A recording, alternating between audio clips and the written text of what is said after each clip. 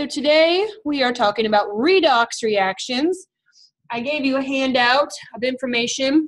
That information must be committed to memory, so make a note on that paper that you need to learn, or write it and learn, big letters. Okay, you need to learn this information that I gave you. So what happens in a redox? And by the way, redox stands for, the full name is oxidation reduction. But that's a long word, right? So we call it redox for short. Redox is a shortening for oxidation reduction. And in an oxidation reduction reaction, electrons are transferred. Okay? Now here in Chem 1, we're going to learn how to identify redox. We're going to learn how to identify what gets oxidized and what gets reduced. But we're not going to learn how to balance redox equations until next semester in Chem 2. Okay? So the redox reactions that we'll be looking at today are not going to be balanced, and that's okay. Next semester in Chem 2, we'll learn how to balance those. Okay, so if you already know how to balance redox equations, great, you're a little bit ahead of the game. And if you don't, that's okay, because you'll learn how to balance those next semester. So during a redox reaction, electrons are transferred. So here are our rules. Now these are our always rules, and they are summarized on your handout. These are the rules that you can always count on. So we have always rules and we have sometimes rules, or usually rules. So the first rules we go by are the always rules, and then if we have to, we'll go by our usually rules. So the first rule, and this is on your handout, rule number 1, general rule number 1, the oxidation number of a pure element is 0. So if it's Cl2, or Na metal, or aluminum metal, or iron metal, or Br2 gas, right? Pure element, oxidation number is 0. And this is rule number 1 on your handout, general rule number 1. For an atom in its elemental form, oxidation number equals 0. So oxidation numbers are just numbers that we assign so that we can compare before to after to figure out what's going on in terms of electrons. So the oxidation number for a pure element is always 0. And this is an always rule. You can always count on this rule. There are no exceptions to it. The oxidation number of a monatomic ion is its charge. That's general rule number 2 on your handout. For a monatomic ion, the ion charge is its oxidation number. So if we're talking about nitride, right, its oxidation number would be -3, right? If we're talking about sodium ion, its oxidation number would be +1. Okay, monatomic ion is its charge. Easy enough. That's general rule number 2 on your handout. And that handout is from a different textbook than your current book. I just think it organizes it a little bit more nicely than the way your book does. But I did give you the page number for your textbook if you want to see the version in your book.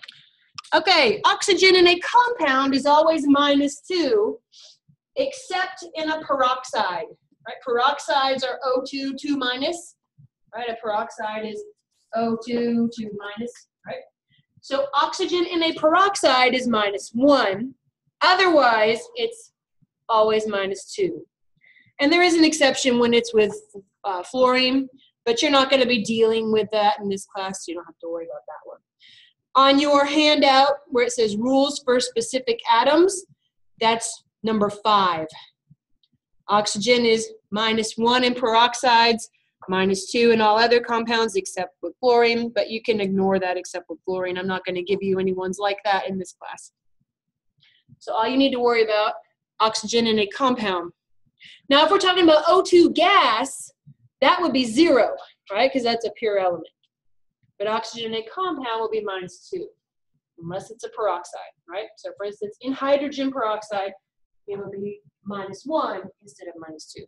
Otherwise, it's always -2. And this is an always rule. We follow our always rules first, and then if we have to follow our sometimes rules / usually rules, we follow those second. Group 1 elements. So that would be hydrogen, lithium, sodium, potassium, etc. Those guys in compounds are always +1. So if you're looking at your handout where it says rules for specific atoms, that's rule number 1. For group 1A, oxidation number is +1. So group 1A, in a compound, always +1. Group 2A, so that's beryllium, magnesium, calcium, strontium, barium, etc. Those in compounds are always +2. Again, if you're looking at your handout, so you don't have to write this down, number 2, under rules for specific atoms. Group 2A, oxidation number +2. It's always +2.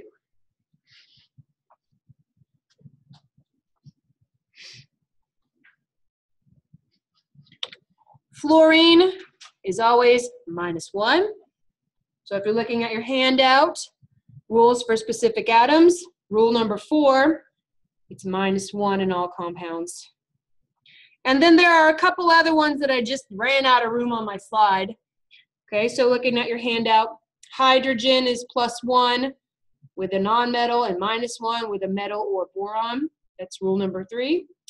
And group 7A is -1 with metals, nonmetals except oxygen, and other halogens. So I ran out of room on my slide for rules for specific atoms for hydrogen and for group 7. And these are always rules, right? The always rules, as the name implies, means that you can count on them always.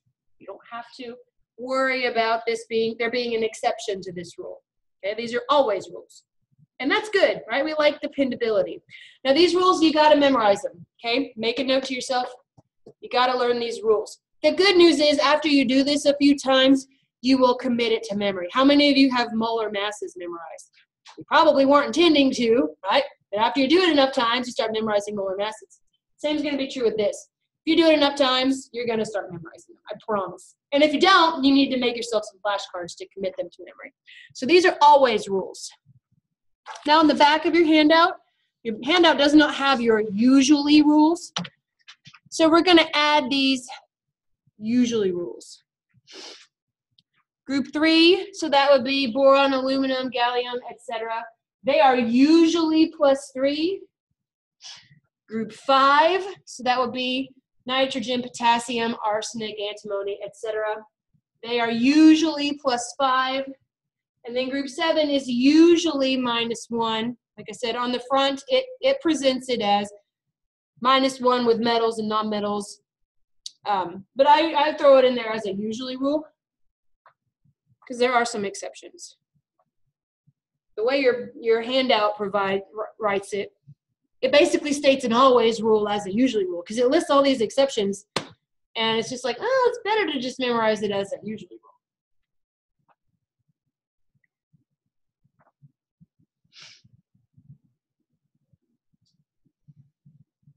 So jot those down on the back of your handout somewhere. Also, these must be committed to memory.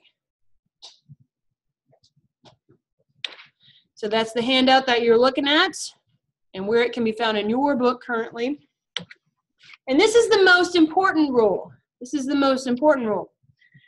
If your compound is neutral, meaning it has no charge, right? The sum of the contributions of all the oxidation numbers must equal 0. Now, I don't like the way your handout phrases this, because if you look at general rule number 3, it says the sum of oxidation number values, and that's not true. The oxidation numbers themselves will not add up to 0. The sum of the contributions will add up to 0. There's a difference between the number itself and its contribution. Okay, I'll show you lots of examples today.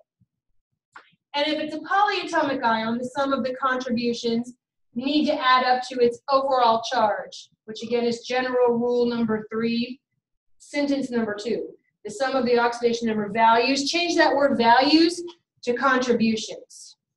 Okay? Because if, let's pretend the oxidation number is -2, but there are 3 of them, it would contribute -6. Okay, those contributions are what need to add up to the overall charge, not the numbers themselves. Because -2 and -1 plus 5 aren't necessarily going to add up to 0, right? So make sure it's contributions, not actual values. So I'm going to show you lots and lots of examples.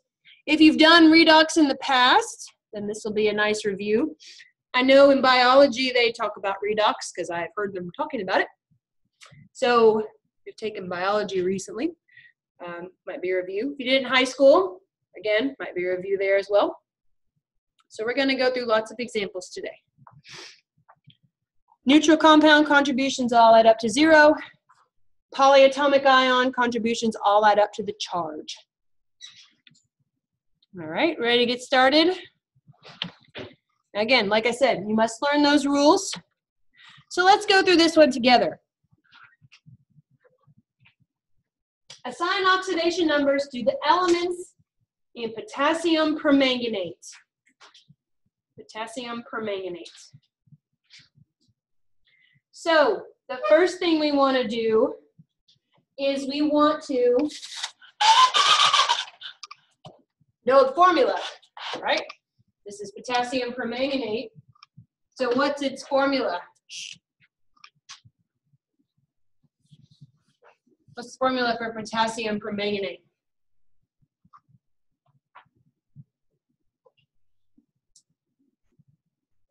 LiClO4, right? What is it?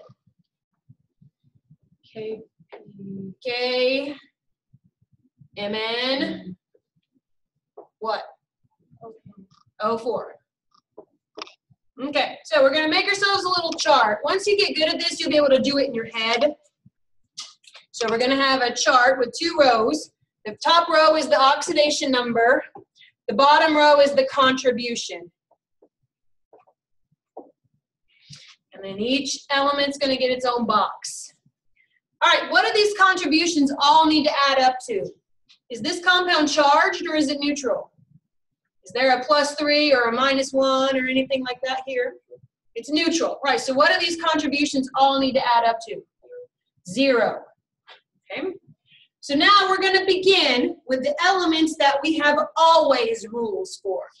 So let's just start with potassium. Where's potassium located on the periodic table? Group 1, right. Do we have any always rules for group 1? It's always +1, right. So its oxidation number is +1. And there's 1 potassium, so what's its contribution? What's 1 times 1? 1, right? Manganese, where's it located on the periodic table? Transition metals, do we have any rules for the transition metals? Manganese is element number 25. Do we have any rules for transition metals? No, so we're going to have to figure it out. We'll come back to it.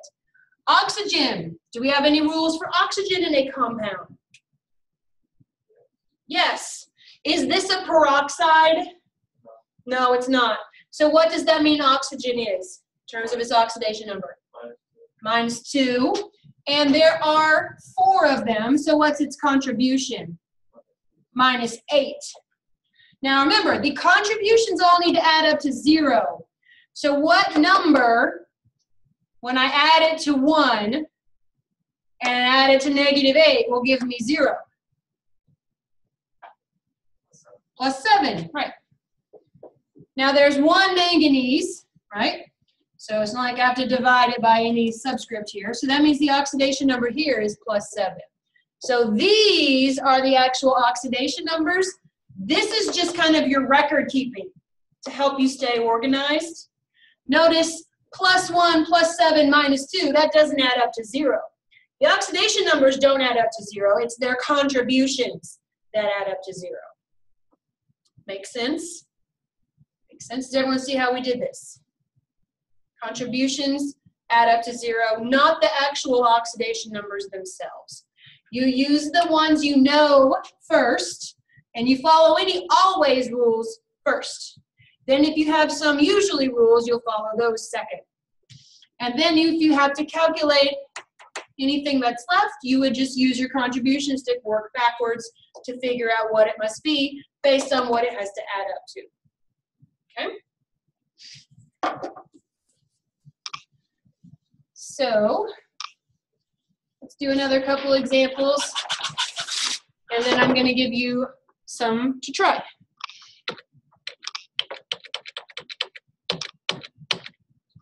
So why don't you try H2SO4, sulfuric acid?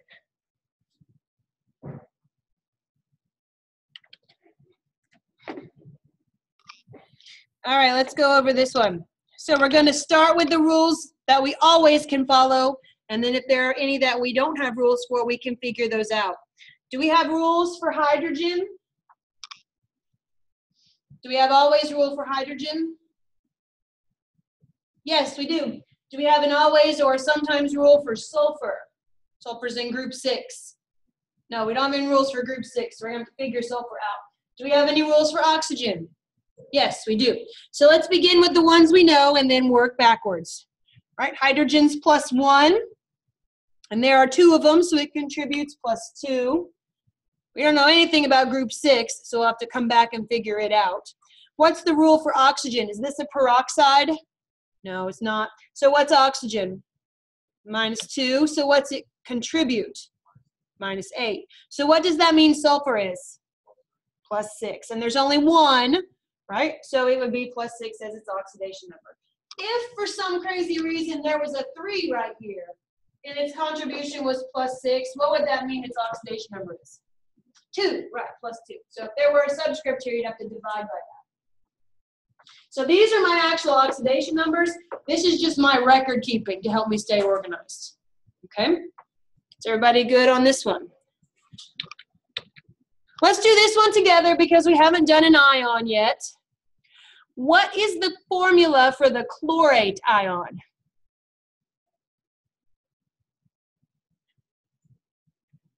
It involves chlorine, I'll give you that. ClO3 -1, right. So now all our contributions need to add up to -1, right? Because this has a charge.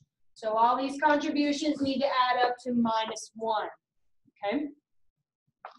So chlorine, group 7, we say it's usually -1, not always, it's usually. And your handout even says except oxygen, right? So that's why I listed as a usually rule. But we've got an always rule for oxygen, right? Because is this a peroxide? No, it's not. So what's oxygen? -2, so it contributes what?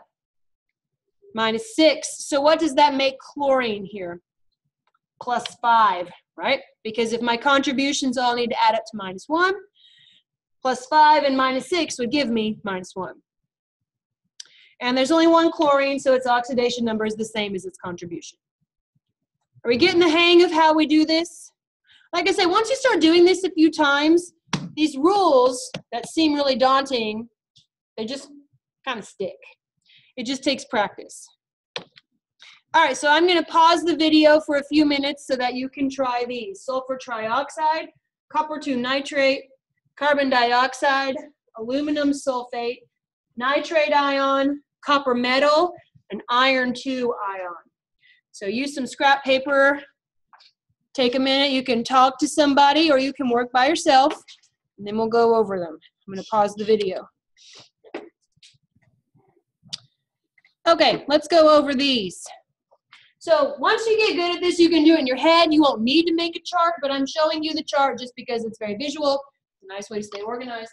So once you're good at it, you can just do it in your head. All right, sulfur trioxide, that would be SO3, right? Is this a charged compound or is it neutral? It's what? It's neutral, right? There's no charge here. It's not like it's sulfite, right? If this were SO3 2-, that'd be different. This is just sulfur trioxide. So this adds up to 0. Do we have any rules for sulfur, group 6? Nope. Do we have a rule for oxygen? Yes. This is not a peroxide, right? So what is oxygen? -2, so its contribution is -6. So what does sulfur's contribution need to be? +6, so its oxidation number is +6. Good. So that's your final answer. Don't put this as your oxidation number, right? That's just for bookkeeping purposes. This is your actual answer. All right, let's do copper 2 nitrate, which would be CuNO, that's that crazy looking O, 3, 2. Now for your chart, I'll allow you to do something that I wouldn't normally do. If you want to go ahead and distribute this 2 so it makes your chart easier to deal with, that's fine. Okay, if you want to write your chart as CuN2O6 for your chart, that's fine. Okay, now if you turn that in on a test as the formula, I'll put a big sad face next to it, right? Because that's not the correct formula. But just for your chart, so you don't have to deal with that 2 and keeping it in mind, you can distribute it for your chart. Okay, so oxidation number, contribution, this is all going to add up to 0 because this is a neutral compound. Do we have any rules for copper, transition metals? No, we don't, so we're going to worry about them in a minute. Do we have any always rules for nitrogen? It's in group 5. We have a usually rule, right? But let's start with our always rules. We have an always rule for oxygen, which is -2, so times 6 would be -12. Now let's follow our usually rule.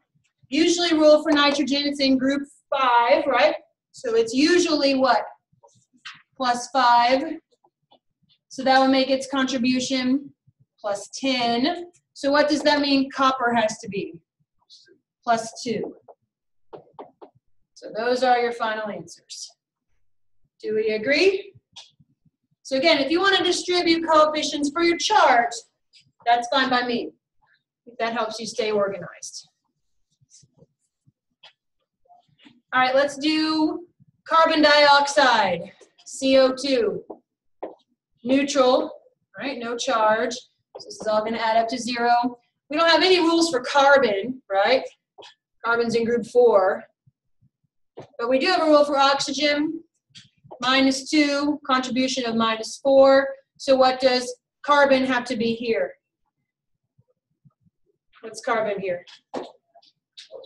+4, right. +4 and -2. You feeling good about these? Feeling good? All right, let's do aluminum sulfate. Aluminum sulfate has the formula Al2SO4 3, right? For our chart, we can go ahead and distribute that 3, so it makes our chart more manageable. So let's write it as Al2S3O12, right? Just for our chart. Don't ever write it like that on a test or you will be unhappy with your grade, right? Because that's not the correct formula in terms of how we would write it. So here's my oxidation number. Here's my contribution. This is neutral. It's adding up to 0. We have a usually rule for aluminum. It's in group 3. We have no rule for sulfur. We have an always rule for oxygen. Right, so let's start with our always. -2 times 12 would be what? -24. Now let's use that usually rule. What's aluminum, group 3, usually? Plus what? 3. +3. So that's contribution of +6, right? So what does that mean sulfur needs to be in terms of its contribution? Plus what? +18, right? And there are 3 of them. So what does that mean each individual sulfur is? +6, right? So there are my final answers. Notice that the oxidation numbers themselves don't add up to 0. The contributions do. Okay, so this is why the top numbers are our answer. All right, nitrate ion. Very easy to do. Should take just a quick second. NO3-. We can probably just do it in our head, right? We've done enough of these, I think, by now. Oxygen is what? -2, so it contributes -6. So what does that make nitrogen? +5, right? Right, because +5 -6 gives me a -1 charge. And for copper metal, that's a metal. It's a pure element, so what's its oxidation number? 0. And iron 2 ion would be what? +2, right? Because if it's a monatomic ion, its oxidation number is just its charge. Everybody good on these examples? All right, now let's actually talk about how we identify oxidation reduction. Do a couple quick examples of that. So, once you've identified your oxidation numbers, we need to actually look at a redox reaction. So a substance gets oxidized when it loses electrons. So when you lose electrons, in other words, your oxidation number goes up, you are being oxidized. And I'm going to teach you a couple little ways to remember this, a couple little tricks to remember this. You lose electrons, you're being oxidized. Right? So zinc went from 0 to +2, right? Pure metal, pure element, monatomic ion, pure element. So we went from 0 to +2. So if it lost electrons, that made its oxidation number go up, right? Because electrons are negative. So that would be oxidation. And then here would be reduction. Went from +1 down to 0. Reduction, bringing you down, right? If I say, you know what, guys, instead of having the test on Thursday, we're going to have it on Wednesday during class. You'd probably be a little bit upset, right? You're being reduced. You're being brought down. So if your oxidation number goes down, you're being reduced. You have gained electrons. Now, here are some cute little ways to remember this. Again, I've heard them talking about this in biology, so maybe you've seen one of these before. The method I'll show you first is the one I learned when I was like 14 years old. And then I also learned one when I was in grad school for my thing. So just remember, electrons are negative, right? So if you lose them, that gives your number an increase. If you gain them, that makes your number go down. So this is the method I learned when I was in high school. Shout out to my, physical science teacher in high school. Leo the lion says grr. So if you don't like lions, I guess you can imagine any sort of animal that would say grr. I just learned Leo the lion, so that's why I went with it. Leo the lion says grr. So what does that stand for? Leo, lose electrons equals oxidized. That's what the Leo stands for. Lose electrons, oxidized. That's what the Leo stands for. So like I said, I learned this when I was like 14, so it's been with me for a long time. I think that's evidence that it's a reliable way of remembering it. Lose electrons equals oxidized. What do you think GER stands for? Gain electrons equals reduced. Right. Gain electrons equals reduced. So this was the method I learned a long time ago, back when I was in high school. And then in graduate school, husband, before he was my husband, he taught me this method. Maybe that's why I married him, because he was just so good at teaching redox. Oil rig, which is, I know what they use in biology too. I've heard him say it. Oil rig. So oil rig stands for oil oxidation is loss of electrons, right? What are you losing? You're losing electrons, right? Rig, reduction is gain, again, of electrons. So I really don't care which method you use, or if you learned one in your own high school experience, that's great. If it works for you. Or if you don't even want to remember a cute little device, you just want to say, hey, I lose electrons, I'm being oxidized, I gain electrons, I'm being reduced. That's fine too. So let's talk about one more vocab word before we go into some examples. If you are being reduced, that makes you the oxidizing agent. So agent here means allows to occur. Okay, so if you leave the front door open and your cat escapes, you are the escape agent. You allowed the escape to occur.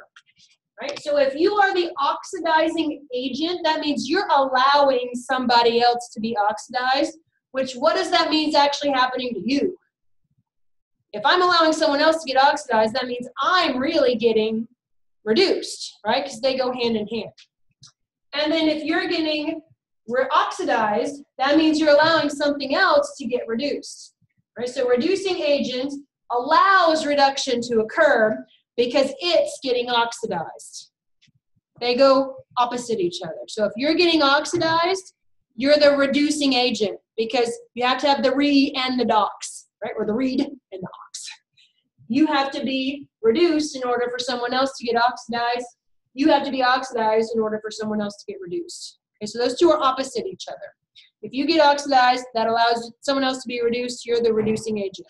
If you get reduced, or excuse me, if you get oxidized, you're allowing someone else to get reduced. So remember, they have to be both. They both have to be present. If there's no change in oxidation numbers, then it's not redox. That's a really important thing to keep in mind. So let me just show you an example of something that would not be redox. Let's pretend I take NaCl solid and I dump it into a beaker and I get this. And I ask you, is this redox? So let's go through and assign oxidation numbers. Sodium will be +1, chloride would be -1, sodium's a monatomic ion, +1, monatomic ion, -1. Did it change? No, right? So this would be not redox. Or maybe you're doing your oxidation numbers and you're comparing and you notice you've only got oxidation but not reduction. Well, that means you need to go back and double check your oxidation numbers, okay? Because you can only have them going together. But if no oxidation numbers change, then by definition it's not redox. Okay, so your next homework set will ask you those kinds of things, or it'll give you reactions and ask you to identify is it redox or not and all that good stuff. So let's go through and do some examples involving redox so you can see what it looks like. Okay, so this is an experiment that we've done, right? Electrons being transferred from zinc metal to copper 2 ion, making copper metal, and then zinc 2 ion, right? So there's something we've done in lab, very similar to something we've done in lab. Let's do this one together. Now, this is a balanced redox equation, but next semester we'll learn how to balance it. Right now, we're not interested in how to balance a redox equation. Okay, we'll learn how to balance redox next semester. So don't worry if you're looking at your redox going, you know what, this isn't balanced because I'm gaining 3 and losing 2. That's not balanced, right? Something's wrong. Next semester, we'll learn how to balance redox equations. In Chem 1, all we do is learn how to identify the substance oxidized, substance reduced, all that good stuff. So if I give you this equation, which does happen to be balanced, and I ask you what's oxidized and what's reduced, first thing you got to do is you got to go through and give everybody an oxidation number using the procedure we just learned. And then if there's anything whose oxidation number doesn't change, we're going to treat it like a spectator, right? If you start out the same and end the same, there's nothing happening, you're just observing. So we're going to ignore anything with a number that does not change. So if that's my reaction, let's go through and assign oxidation numbers. Monatomic ion, does the coefficient here have an effect on its oxidation number? No, that H just telling me how many, okay? So don't let that throw you off. -2 times 4 would be -8. So that needs to be +7, right? Monatomic ion, monatomic ion, monatomic ion. +1, that's an always rule. -2, that's an always rule. Right, so we're just going through and we're assigning all our oxidation numbers. That's step 1. Are there any substances that can be ignored? Oxidation numbers aren't changing. Yes, there are. Which ones are not changing? There are 2 that do not change. Which are they? Hydrogen and oxygen, right. So we're just going to ignore hydrogen, we're going to ignore oxygen because they're not changing. Right? So all we're left with is manganese and iron. So we're comparing manganese before, manganese after, iron before, and iron after. So I just kind of block those out so that I'm not distracted by them. So manganese is going from +7 to +2.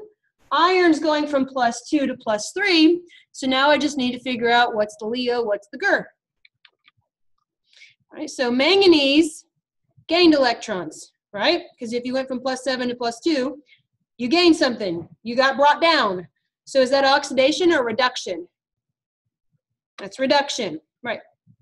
And iron went from +2 to +3, went up, so it lost electrons, right? So that, oops, so that means what? Manganese got reduced, and the iron 2 got oxidized. So if I asked you what's the oxidizing agent, what would you say the oxidizing agent is? Oxidizing agent would be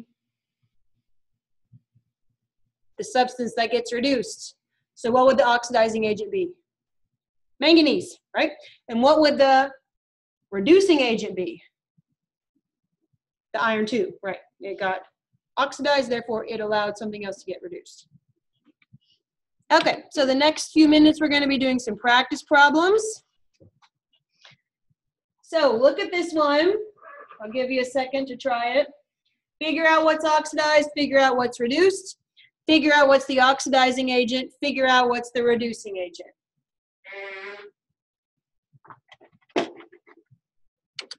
Pause the recording. All right, so assigning oxidation numbers is a breeze, right? Because we're all monatomic ions, so there's no chart required. So we're going from +4 to +3 and +2 to +4, right? So cerium is reduced, making it the oxidizing agent, and tin is oxidized, making it the reducing agent. Now, if we want to be specific, we would put that charge, right? We'd say cerium 4 and tin 2, right? Because that's technically what it is. It's not cerium the metal and tin the metal. We should technically say it's cerium 4 and tin 2, right? Because we're not talking about the metal, we're talking about the monatomic ion. Do we agree? The Leo and the Gur, or the oil and the rig, whichever you prefer. Okay, try this one. Aluminum metal reacts with hydrochloric acid to produce hydrogen gas and aluminum chloride. Figure out if this is redox. If it is, what's oxidized, what's reduced, what's the oxidizing agent, what's the reducing agent.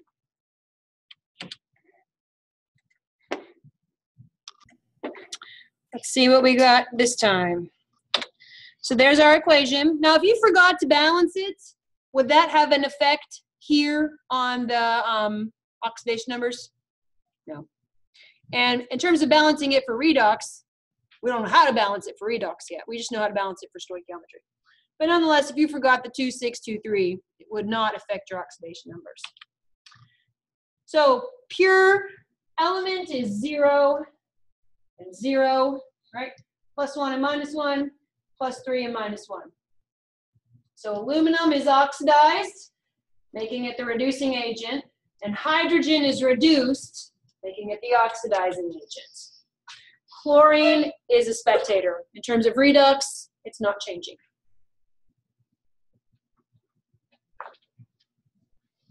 Do we agree? Do we agree?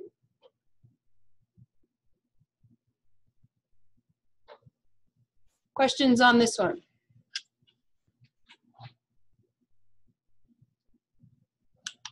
All right, try this one. Combustion of methane. What's oxidized? What's reduced? What's the oxidizing agent? What's the reducing agent? If it even is redox. Maybe it's not redox. You decide.